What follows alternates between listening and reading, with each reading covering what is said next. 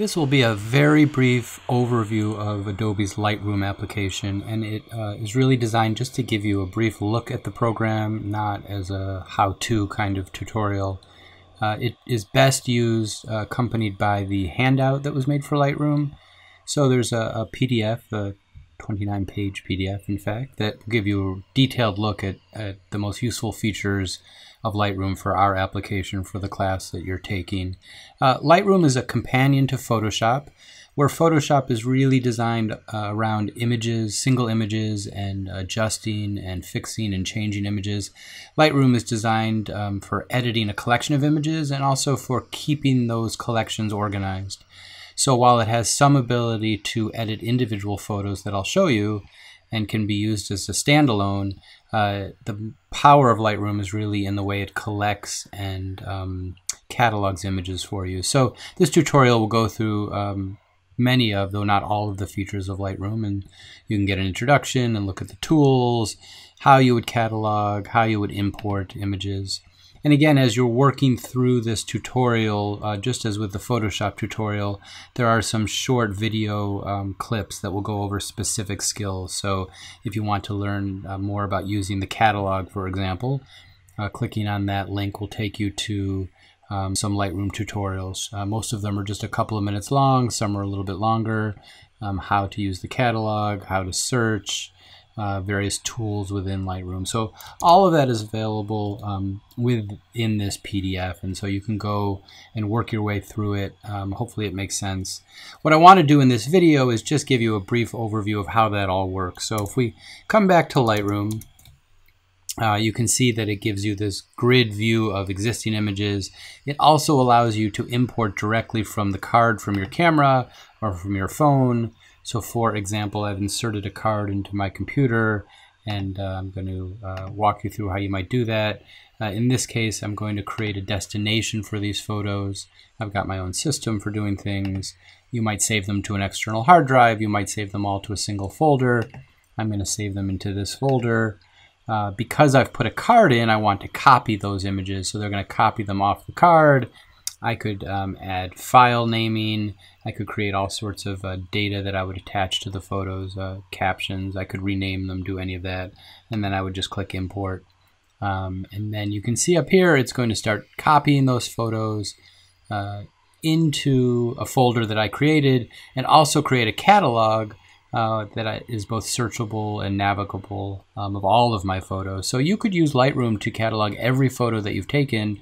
If you've already got a lot of photos, you can still build that catalog using Lightroom as well.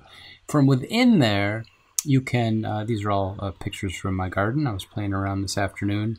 You can take individual photos, you can double click on them and look at them up close in what's called the loop view. You can come over and add a caption. So if you want a caption in Photoshop, that's fine, but you can also caption in Lightroom. And then within Lightroom, you can start making adjustments. So while Photoshop allows very specific, detailed kinds of corrections, I could go in and adjust just the, this petal of the flower. And then it obviously also allows for manipulating and changing backgrounds and creating very elaborate illustrations. Lightroom is more about just adjusting globally an individual image. So you would come over to this Develop tab, and then you would have it goes a little bit slow while you're still importing, but much quicker once all the images are imported. In the Develop tab, you can come in and make adjustments to tones and some basic adjustments, and all of this is outlined in the handout. And of course, there's obviously online tutorials as well, but you can come in and adjust colors, lighten, darken, those kinds of things, adjust contrast. All of that is available in this basic tab over here. There's tones and curves you can explore. You can convert to black and white. You can work on details and then special effects and those kinds of things. One of the very nice things about Lightroom is none of the changes you make are permanent. So anything you do to this image in terms of adjusting in Lightroom can be undone, and that's not true in Photoshop.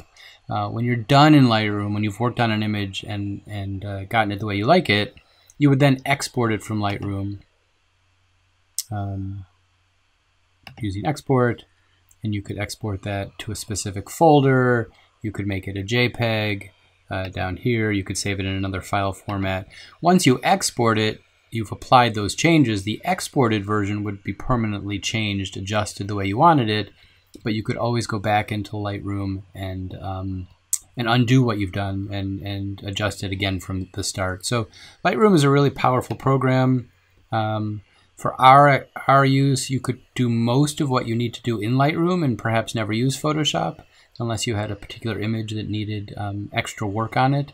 You could also choose not to use Lightroom at all and do all of your work within Photoshop. So the two programs complement each other. They certainly overlap in what they do, but they also serve two very different functions. Lightroom is a great way to keep a catalog and organize all your photos if you've got a lot of images, and then also make adjustments, where Photoshop really is the program for doing detailed and complicated kinds of adjustments to photos.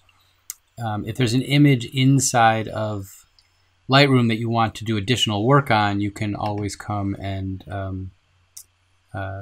edit it within Photoshop and combine the power of the two programs together. So both programs are available to use. Both have complete tutorials in PDF format with some accompanying video tutorials. The best way to learn to use them is to just dive in and start exploring, and then if you've got questions, let me know, or use our friend Google. So I hope that helps give you a brief look at what the potential for using Lightroom could be for your particular needs and workflow.